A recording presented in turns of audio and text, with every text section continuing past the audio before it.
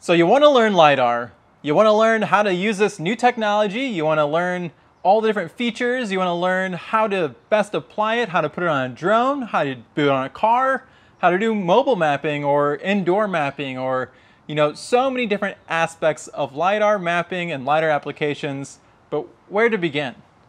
Now, you're here at this video, so I hope that these videos I've been putting together on Indiana Drones have been pretty helpful for you to learn LiDAR, but there's only so much that can be answered in a timely manner. I get questions all the time, so my inbox is just loaded with questions in the comment sections, and it's great, and I really appreciate you leaving me and reaching out to ask me these questions. But you want to learn faster, learn more, so we put together this community over at community.rockrobotic.com, and there at the community we have a lot of our team members that are actually answering questions.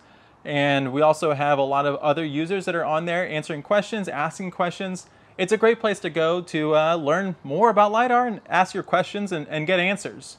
So you can just go to community.rockrobotic.com and ask those questions. If you have any questions about LiDAR, I encourage you to go there. And this being said, this question could be about anything. It could be about the DJI L1 LiDAR. It could be about the Regal LiDARs that go on airplanes. It could be about LiDARs in space. It can really be about drones. How do you mission plan? What's the best way to mission plan on a DJI M300, for instance, or on the new Astro drone from FreeFly? There's so many questions that you all have, and we're a part of a community, and that's really where I started at with this Indiana Drones project.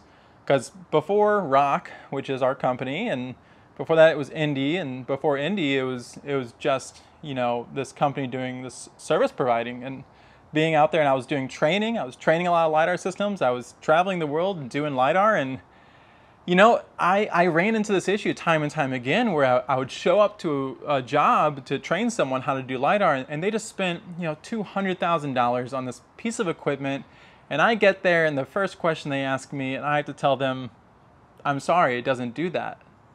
So I was kind of this bearer of bad news where I had to kind of break your heart a little bit and be like, you just spent $200,000 for something that doesn't do the thing that you need it to do. And it was just kind of crushing, but at the same time, it just let me know there's so much knowledge that just wasn't transferred to the customer, to someone who's trying to make a living. Someone's taking out a small business loan to buy a piece of equipment to give them an edge on the competition and deliver new services and products. And it just kind of sucked. And that's what started Indy. Indy was really a way for me to reach out to as many people as I could and communicate and just start sharing some of the knowledge that I've gained over the years, so that hopefully someone else wouldn't make a similar mistake that I did. And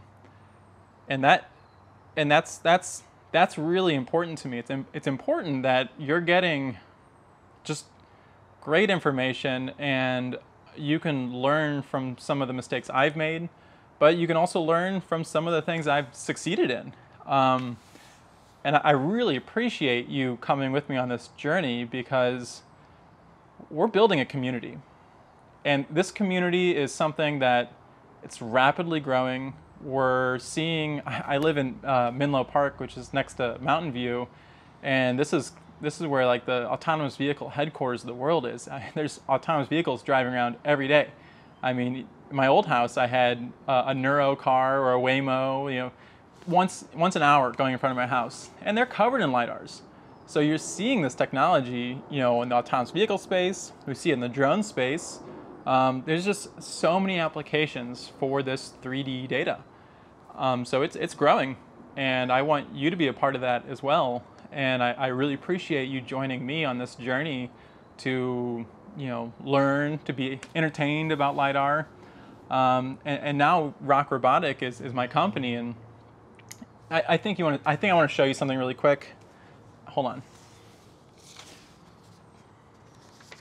So I have this piece of paper with me, and this piece of paper right here, this stays on my desk every day.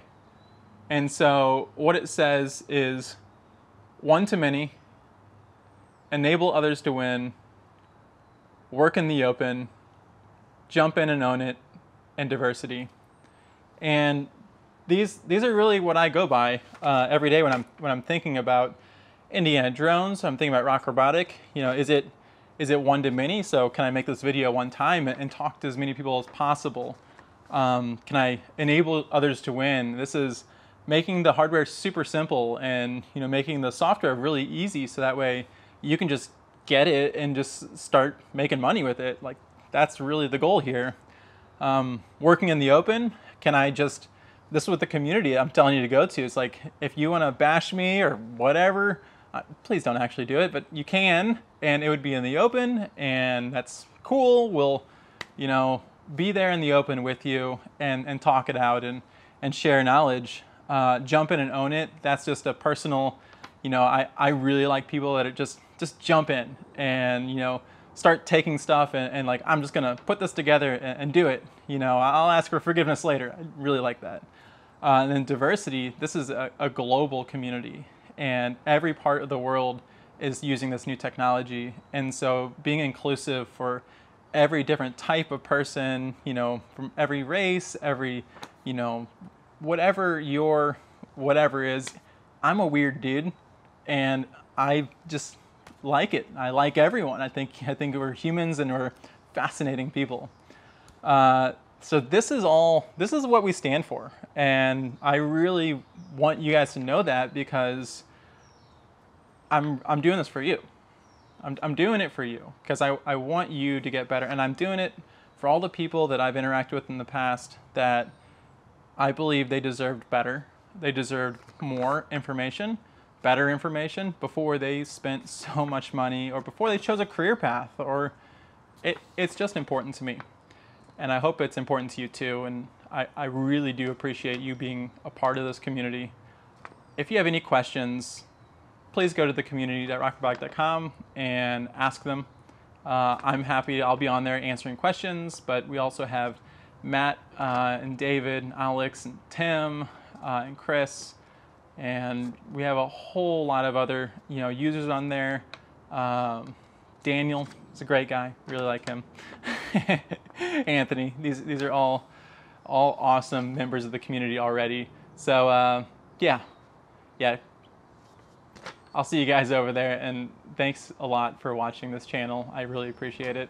I'll see you here next time here on Indiana Drones.